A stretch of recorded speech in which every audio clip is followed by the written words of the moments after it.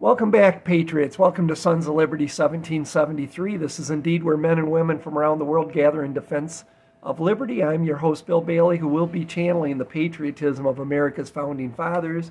As you can see, I'm in my lovely outdoor studio today here at the gas station.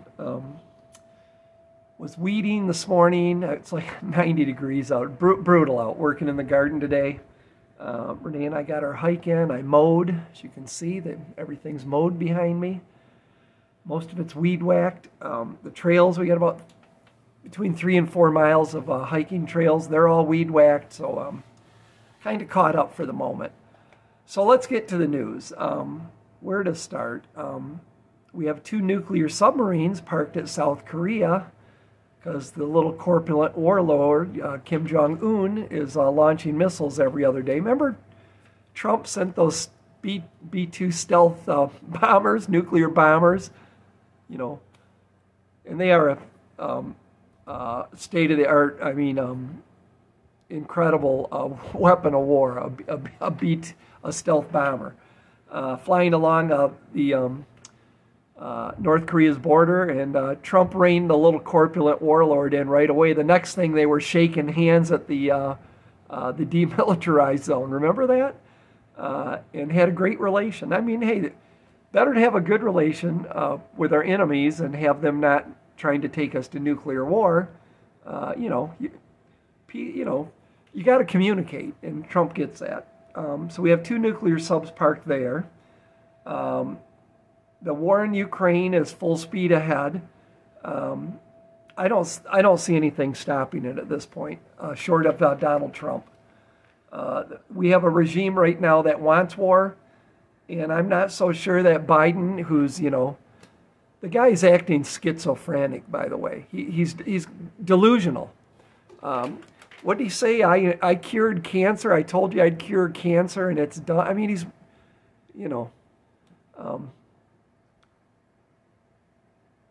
used to say he's a half a can short of a 6-pack. No, he's like 5 3/4 cans short of a 6-pack. We're sending cluster munitions. F-16s are coming. Abrams tanks are coming. I mean, they're just going to keep, it's mission creep. Poland, I could spend an hour just on what's happening in Ukraine, but the overarching theme is it's leading to World War III. And then Iran is close to doing a nuclear test. That's the rumor anyways. Would have never happened under Trump, folks. Just a fact. Our currency wouldn't be, we're about to lose world reserve currency because brain dead Joe thought he would de-dollarize Russia and really, bend them over the barrel and take them off the SWIFT system. And when they weaponized the dollar like that, something we've never did, other countries that thought, what if America tries that with us? Maybe we better get into another currency and figure something out. And so enter the BRICS. And they're talking about tying that in some fashion to gold and blockchain technology. Who wants dollars anymore? When all America does is overprint their currency. It's sad, folks. It's not going to be good to lose world reserve currency status. But the money printers, both sides of both parties, really starting with George W. Bush, the bank bailout. We've got to, remember George, he said something, he's an idiot. I used to respect the guy, and I just, back in the day when he was president, and I just didn't know him like I do today. And I remember him saying something so ignorant. We've got to leave capitalism to save capitalism with, printing money, this Keynesian economics. And then Senator Obama at the time running for office said, George W. Bush takes out a loan, from the Bank of China and borrows more money than George Washington to William Jefferson Clinton combined. And it was true. He did. He printed an ungodly amount of money. And then Barack Hussein Obama came in and made George W. Bush look thrifty. I think Obama printed like almost $10 trillion. And then Trump came along. The economy was in dismay. They had we had a dilapidated military. Didn't even have ammo for some guns. Airplanes that, grandpas flew in the service, that were still in service. And he put like $3 trillion in our military. And he printed money too, folks. And then the COVID hit. And then Biden is, but I think Trump printed, I have to look at the number, 6 trillion something. Biden is going to make, Obama look thrifty. We're going to be 50 trillion in normal debt. If you figure in our unfunded liabilities, I mean, we're so bankrupt, it's ridiculous.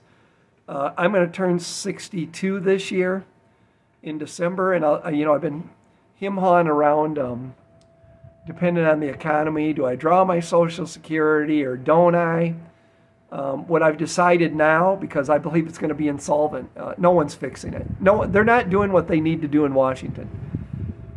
They want to keep the economy propped up.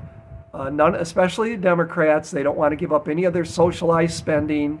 You can't get rid of anything. We've got to have it all. Matter of fact, we need more. Let's print more money.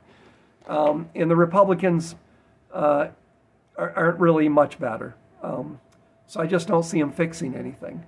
So my thinking is, I'm going to draw my Social Security, but I'm going to take the money. I'm just going to invest it every month. I'm not going to spend it I'm going to just figure out where I can put it and draw the most interest, and I'll just keep doing that for the next 4 or 5 years. Unless we go into economic apocalypse, then obviously I'll be spending the money. So look at the Middle East. Israel is under they're having the same things here. They're rioting. There's a radical left wing that wants to install their government. Benjamin Netanyahu is having the fight of his life right now, and he's dealing with some health issues. But the problem with Iran, and I don't want to spend a lot of time on this, with the nuclear Iran, you have to realize that these people, not all of them, but the people in control, have no value for human life. And because someone's made the argument, and it's a good argument, they're a sovereign country. What the hell business do we got telling them they can't have a nuke? Well, it would be like Hitler getting a nuke, but even worse. They're bad actors. They're the greatest terrorist state in the world. And when they say they're going to blow Israel off the face of the earth, they literally mean it, folks. And so you just can't let these folks have a nuclear weapon. And I believe now it's too late. They're going to have a nuclear weapon. That's a game changer. So, we got nuclear submarines parked off North Korea. We're heading for probably a war with Iran. We're heading to war with Russia. And China is setting up here, watching us. Literally, Biden has drained our strategic oil reserve. He's destroying our currency. He's compromised big time, right? And he's gave so much of our ammo and missiles and I think it's the Javelin missiles. It will be 18 years to resupply. We're running out of ammunition. And he advertises it, right? Well, the reason we're sending cluster munitions is we got no ammunition, a certain ammunition. I think it was something millimeter shells, but it's not good, folks, what's going on. And so what I really want to talk about now is, and by the way, keep prepping, folks. Keep prepping, and certainly keep praying for this country and for revival and for us to turn back to our Judeo-Christian roots. Morality, a moral people, the nuclear family. We're on a bad road. We're heading down a bad road. Before I lose the thought, too, go see Mission Impossible: Dead Reckoning. You have to go see it. It's part 1. It's about AI. The villain of the movie is this artificial intelligence, Skynet, basically, right? And I had no idea. Thought I was going to watch an action flick. I like the Mission Impossible franchise. thought, going to go see a, nonstop action flick. And it was nonstop action, but I didn't realize it was about AI ending up in the wrong hands and what can happen. But I heard the other day that right now, our computer technology doubles in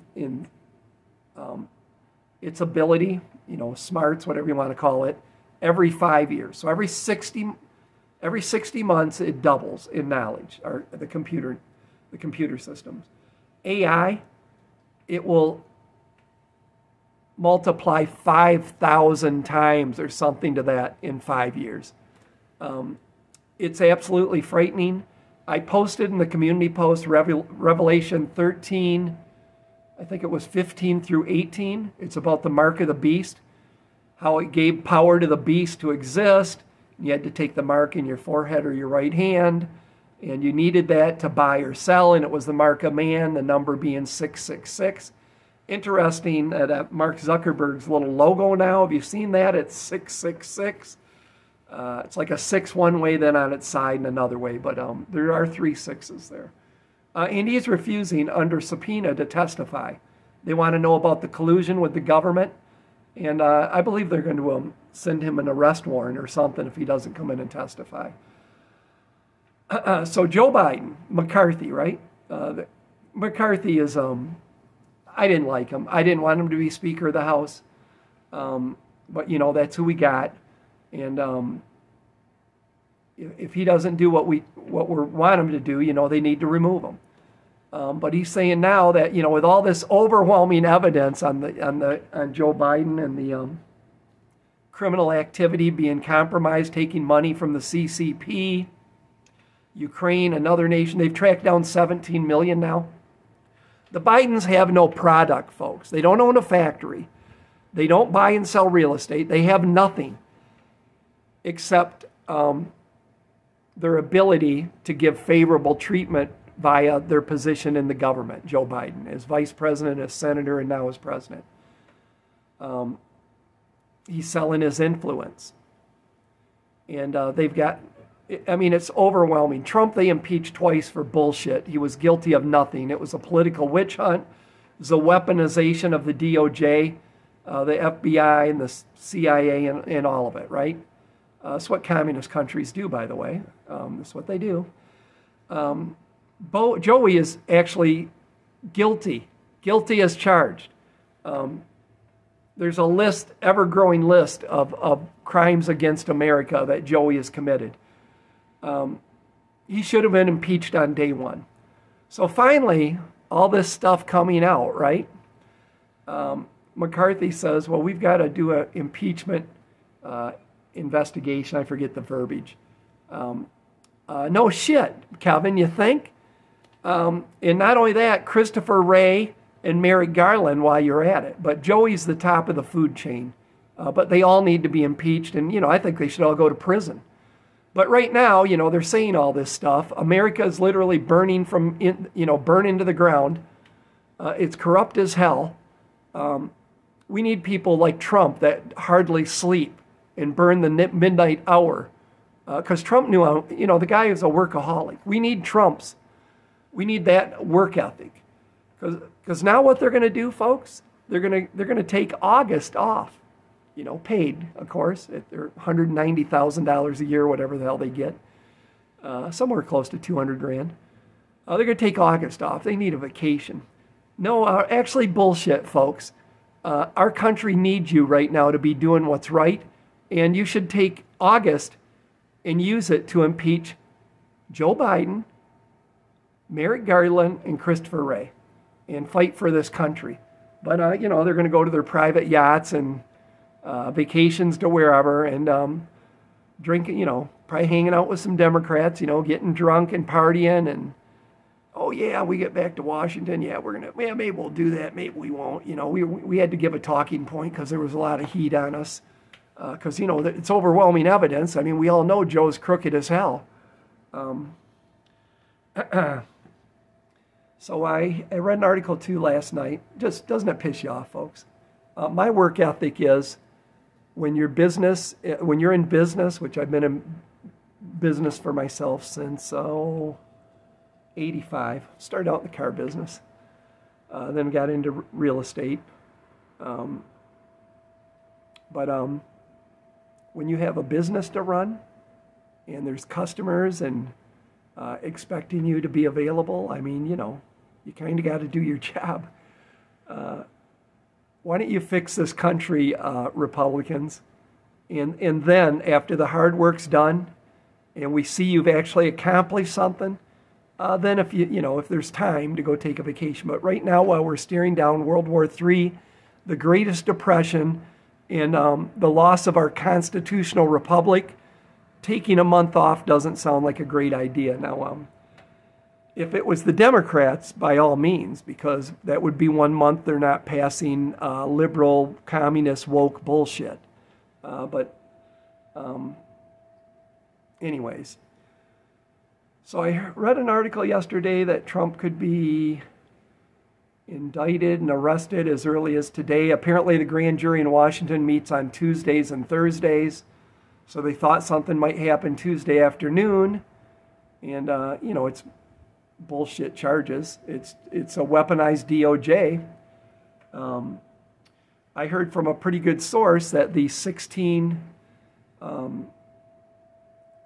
Republican alternate electors, nothing illegal here, folks, with what the Republicans did. And whenever there's a contested election, Democrats have did it too. They've had their alternate electors. But we have a crime syndicate in Washington, D.C. right now that is trying to protect the regime and make sure that Donald Trump is never president again. I've heard what they tell these people, and their average age is 70, that this is exactly what totalitarian regimes do. If you'll sign this saying that Trump made you do it, or he called you or said, I need you to be an alternate elector, if you sign that it was Trump, we'll give you immunity. Even though it's not true, we need you to sign this and sworn affidavit and, that it is true. This is what they do. Somebody that's 82 years old and is looking at 14 years in prison, and you've got people, you've seen these interrogations. They can be pretty brutal, right? For me, that would be a non-starter. As a matter of fact, I'd probably punch the federal person that tried to get me to do that. I'd probably knock them right on their ass, because it's just bullshit. And then we can go to court about why I struck him, saying, "Hey, guy wanted me to sell out my country. He's a criminal. He's violated his oath of office, and he should be fired immediately. And right now would be a good start. Why don't you fire him?" So we'll see. And what they're trying to do in Georgia, apparently they're trying to file bogus racketeering charges, when the real racketeering is the regime that's weaponized the DOJ. I mean, they should all be arrested. I mean, maybe eventually we can get there and we can have some justice and these people can lose their pensions and be put behind bars for the rest of their life. I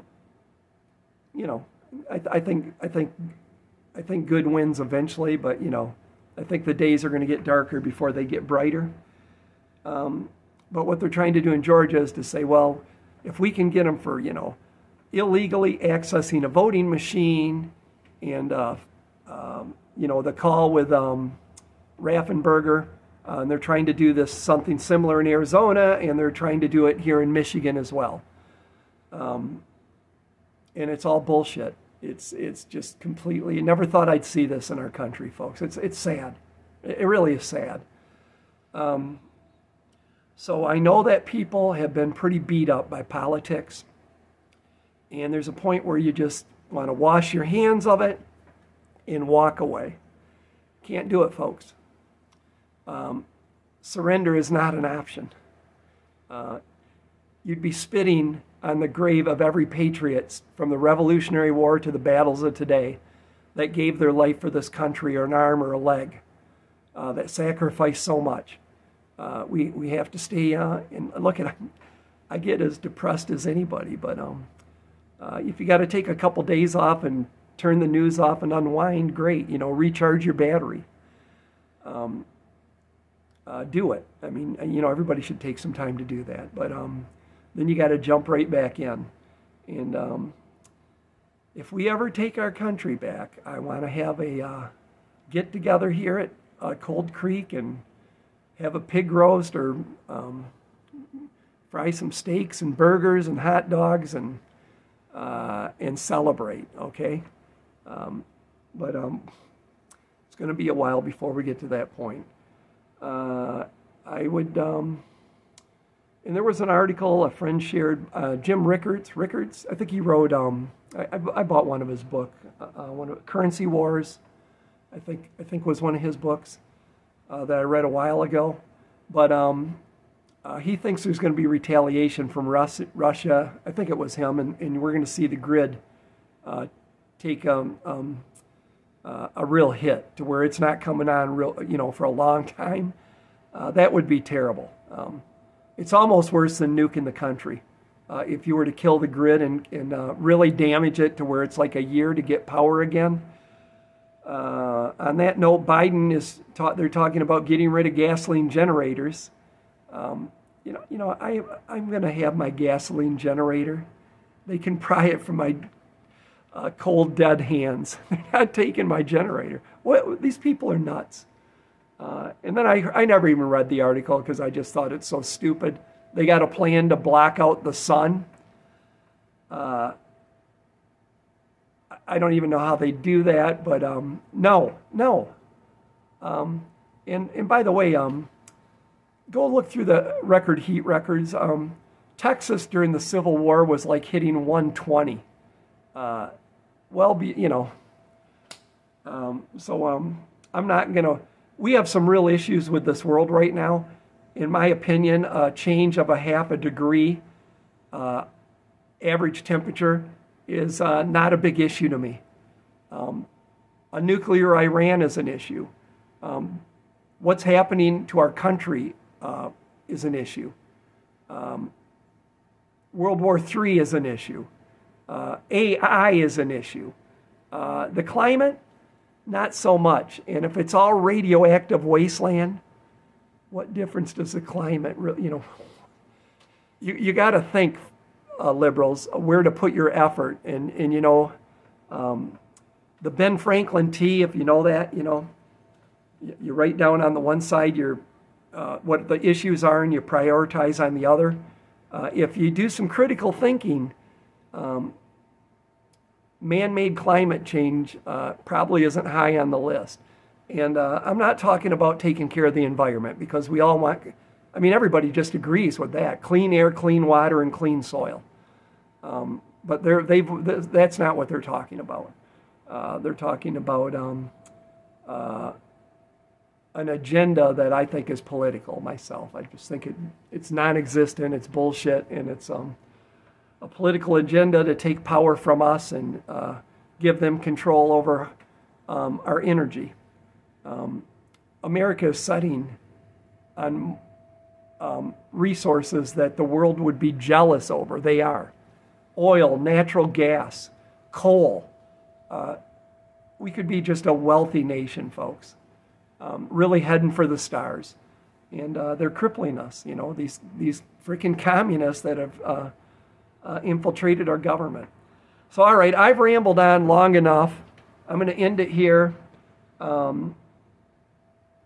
I know it's always darkest before the light, okay, folks? And